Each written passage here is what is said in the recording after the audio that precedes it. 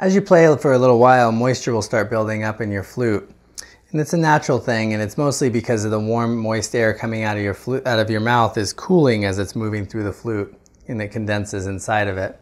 A couple ways to avoid it. One way to avoid it is to use an embouchure. It won't actually completely avoid it, but it will help minimize it. And so the embouchure you want to make sure that you use is to purse your lips and kind of put them on the flute there like that, where you're covering the little bit of the upper hole with your upper lip, the lower lip sitting right below it. That will actually also give you a better sound quality, more control over your notes.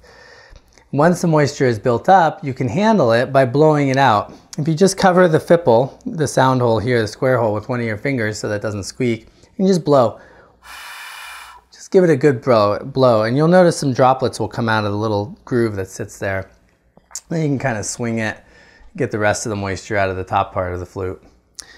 This will help your playing. It will help the sound stay a lot clearer and cleaner, as well as it'll make it easier to play.